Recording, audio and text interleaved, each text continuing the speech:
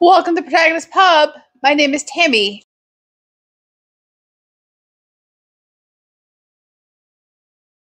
And this is where characters gather. So today, I thought I would go over my first quarter reading stats. And this is new to me. I don't generally keep track of reading stats. So it's a new experience for me. And it was actually, I learned a little bit about my reading habits. So I have the trusty laptop. So I will link a copy of my blog down below, a copy of my favorite book or books of the quarter, and any videos I mentioned. Links, I will link all that down below in the description. So for the first quarter of 2023, I read an amazing 44 books. I do not know how that happened. I wasn't trying to hit some goal. I was just reading. I read 44 books. I counted multiple times to make sure that number was correct, and it was. So for those 44 books, I read a total of 16,862 pages. What? Okay. I read a total of 29 new to me authors. I read 10 different genres. And I met 13 out of my 30 goals on my 2022 personal reading challenge. And the goals that I have checked off so far are: I have read a classic, I have read a nonfiction, I have read historical fiction, I have read a romance, a science fiction, a cozy, I have listened to an audiobook, I have read a fairy tale retelling, I have read 23 new to me authors, I have read a book set in autumn, I have read a middle grade book, I have read the oldest book on my TBR, and I have read the shortest book on my TBR. I was not expecting that by this point I would have knocked out almost half of my reading goals of the year. And when I added them up and, I checked off how many there were, I was surprised and also a little bit dismayed, because I know that the reading goals left on my 2023 reading challenge, some of them are very big honking books. For instance, if I'm grabbing it correctly here,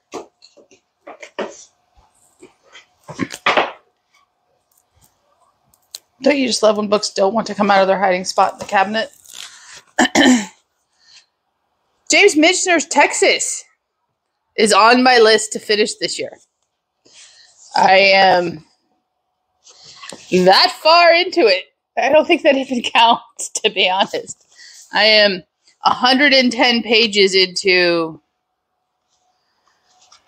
almost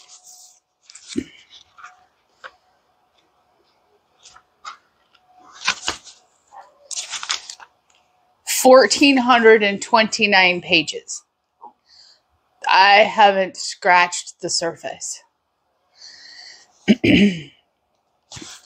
I think this one needs to come out of my bookcase and be the book that follows me around, or I can grab it easily when I go outside to read and spend time with the dogs and the flock. I'm enjoying it. It's just, it's intimidating at this point. So what were my favorite books of the quarter? Wait, first let's do my least favorite books of the quarter. There are two. They are pretty much neck and neck for being my least favorite. One is slightly less favorable than the other. This is not a reflection on members of my book group. This is a reflection on me as a reader and being slightly older than the remainder of my book group members are, with different life experiences. And that's all this is a reflection of. It is not a reflection of my book group at all. So the one that just barely misses being my least favorite book of the year so far is Outlander by Diana Gabaldon. I will link that video down below. I read this book a month and a half ago now. Still vehemently do not understand why anyone enjoys this book, why anyone considers this book romantic. Don't get it. We'll never get it. Don't try and convince me. It's just not for me. And I am okay with that. And in the top spot for dislike of the first quarter of 2023 would be The Silent Patient by Alex Michaelides. Oh, that video I will link down below as well. Did not like this book. There were so many things wrong with this book. And I read this book at the beginning of January, and it still just does not sit correctly with me. Be that it's May, I'm done. I don't want to talk about it anymore ever again. Unless it shows up at the end of the year wrap up. So what were my favorite reads of the first quarter of 2023? I did not put this on the laptop. This is spur of the moment. What is my gut telling me?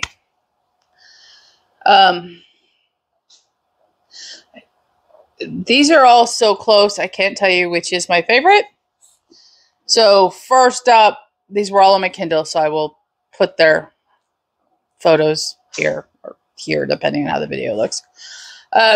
First up would be A Game of Hearts by Joanna Barker. This is a clean romance, Reed and Sierra, unique setting, wonderful writing. I want to read more from her. I loved that back catalog. I want that back catalog. This was truly an amazing story. And then there are the two Jenny Proctor books I read, How to Kiss Your Best Friend and How to Kiss Your Grumpy Boss. They are books 1 and 2 in the Hawthorne Brothers series. These are funny and clean and amusing and sweet, and you're eager for the next book in the series because they are so engaging and captivating.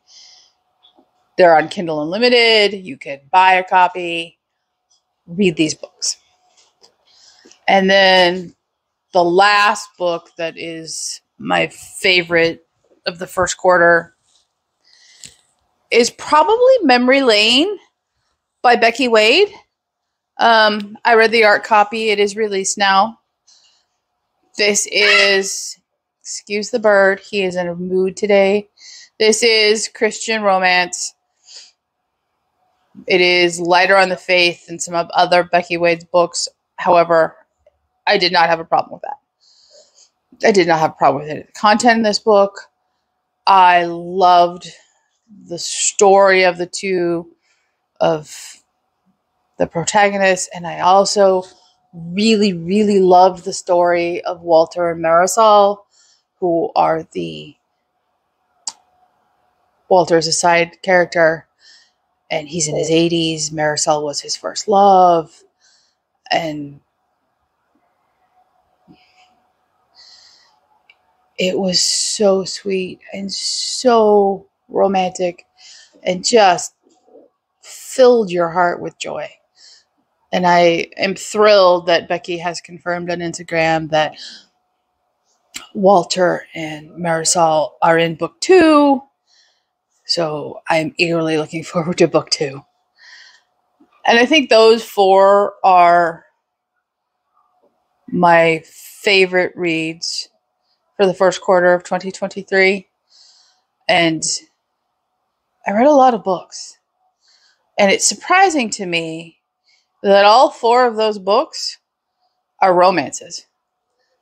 And they're all, other than the 2 Jenny Proctors, because they're in the same series and the same type, all of those romances are different in tone and character and setting, and everything, but they were all just what my heart and soul needed to read when I read them.